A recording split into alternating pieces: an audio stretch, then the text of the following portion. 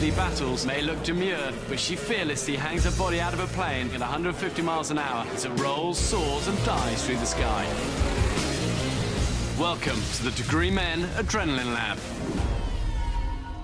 Ashley, welcome to the Adrenaline Lab. Great to have you on. The footage it just makes you smile watching it because it's so crazy, you know. What I think people don't realise is you're not starting off strapped into this thing, seat belted up. I'm wearing a 3-foot cable, so I do have to disconnect and reconnect while I'm walking all over the wings of the airplane.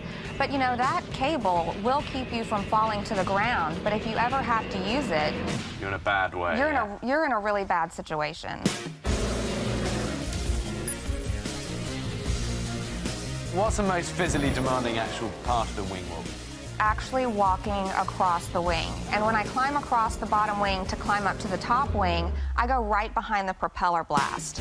And it is just so strong, it literally could blow you off the wing. I'm being smashed against the wires. I mean, I'm getting bruised up like crazy, and I'm just not even thinking about it. All I'm thinking about it is getting across the wing. And so behind that propeller blast takes everything I've got mentally and physically to move.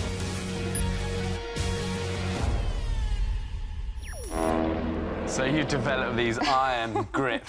I do. If people ask me if I have to work out, you know, and everything, I'm like, no, I can't do any of that. But my grip, I will hang on to whatever it takes.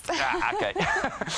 Yeah, that's pretty solid. Thank you for coming on the lab. I'm not going to shake your hand again because that hurts. Degree Men Adrenaline series responds to increases in adrenaline when you sweat. It won't let you down.